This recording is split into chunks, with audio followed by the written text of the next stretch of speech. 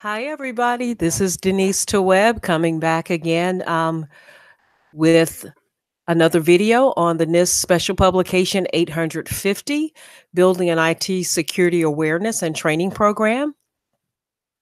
This is video number 4 in the series. This is part 4 of a series of 5 videos on implementing the IT Security Awareness and Training Program.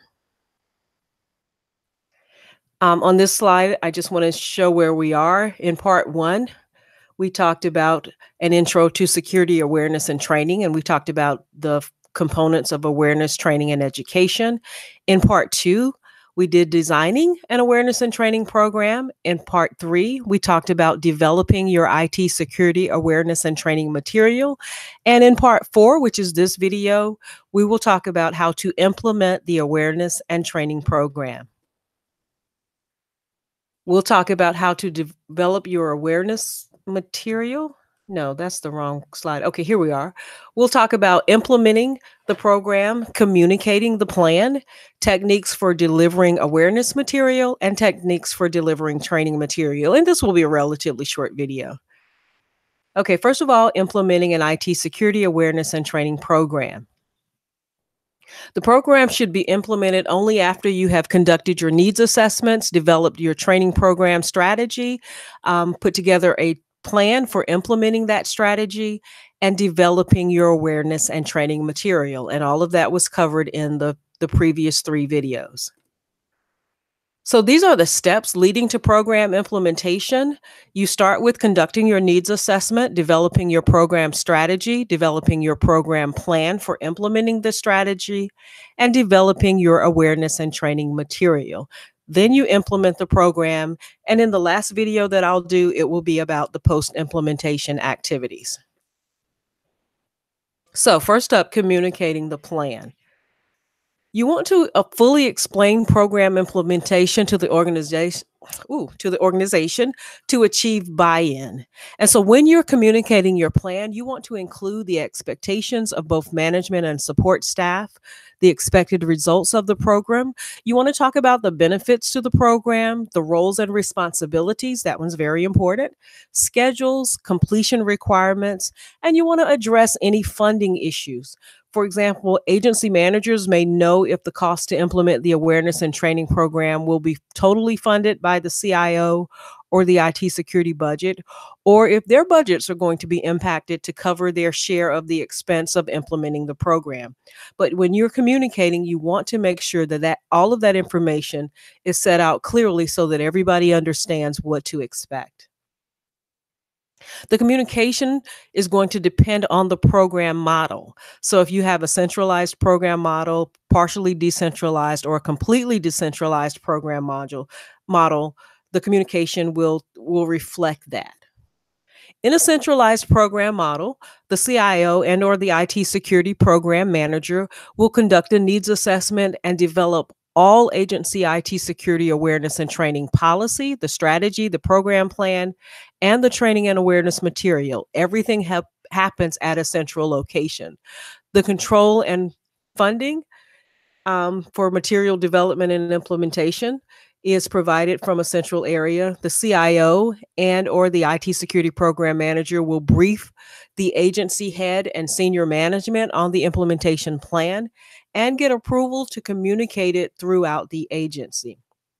And of course, when we say agency, we're talking about federal agencies because NIST special publications are geared toward federal agencies. If you're in the private sector implementing this, then we're just talking about the business.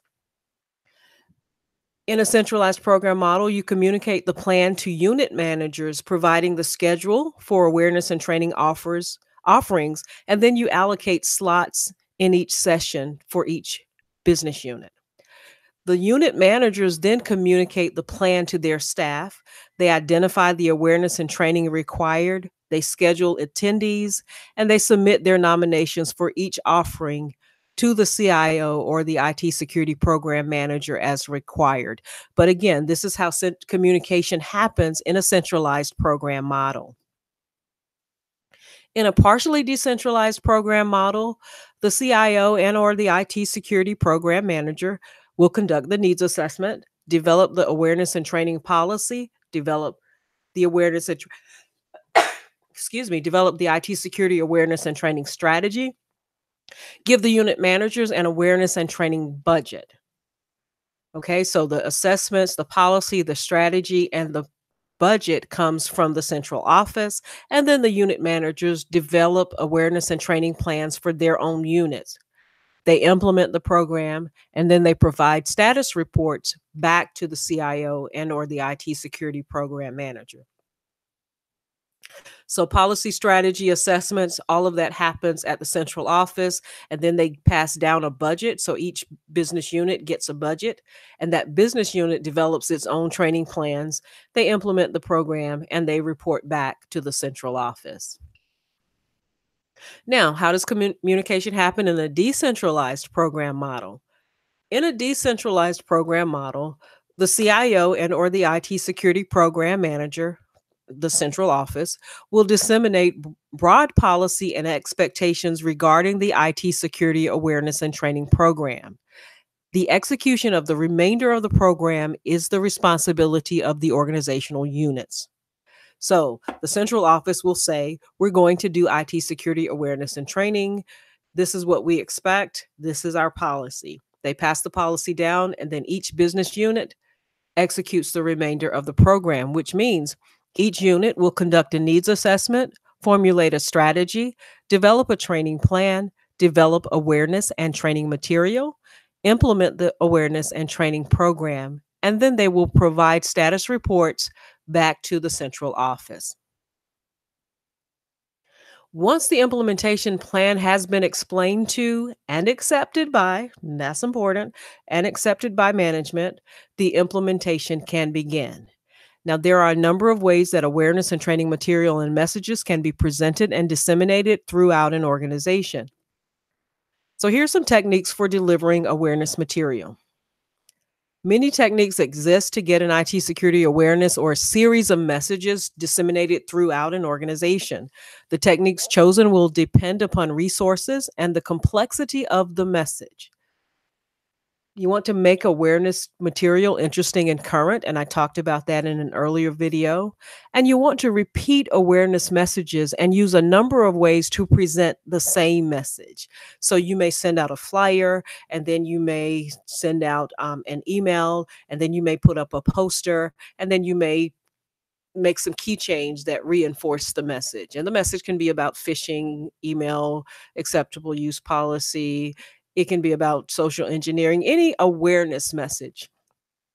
I'll give you an example. An instructor-led session about avoiding being a victim of a social engineering attack can be reinforced with posters, periodic agency-wide email messages, and messages printed on awareness tools that are distributed to users.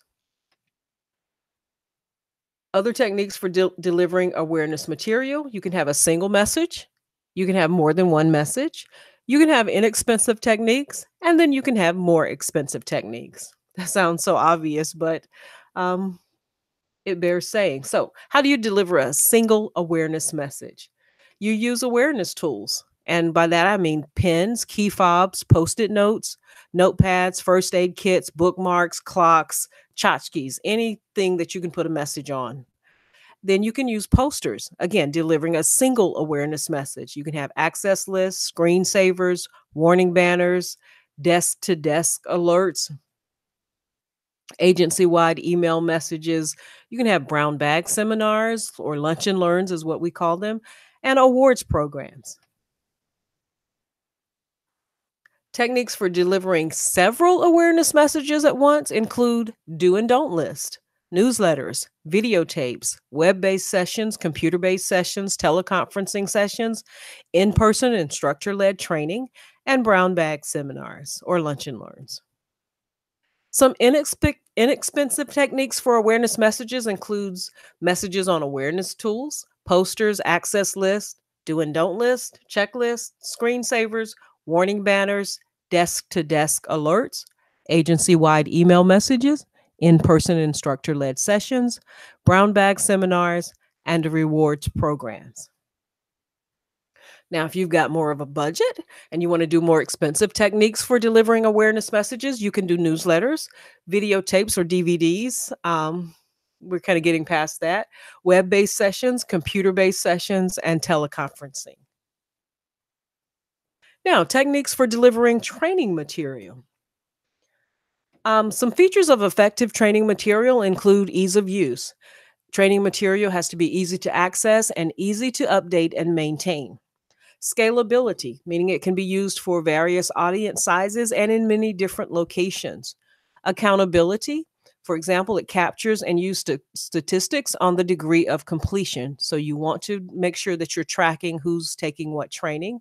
And effective training material has a broad base of industry support. And that would be adequate number of potential vendors, a better chance of finding follow-on support. So, some techniques for delivering training material. Well, you could do interactive video training, web based training, non web, computer based training, on site instructor led training, including peer presentations and mentoring.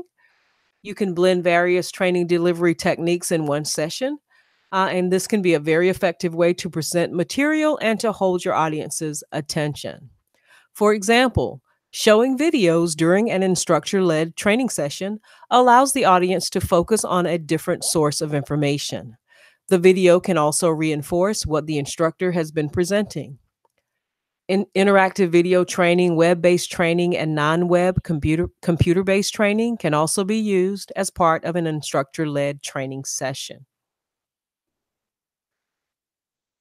And that's it. That's what implementing a security awareness and training program entails. You want to communicate the plan. You want um, to think about the techniques that you're going to use to deliver your awareness material and to deliver your training material. Now, the last video in this series is going to be part 5, where we talk about post implementation activities. It's going to be even shorter than this video. I want to say thank you so much for listening. I appreciate your time and attention. If you have questions, please leave them in the comments section. You can reach out to me. I am available. And I look forward to seeing you on the next video.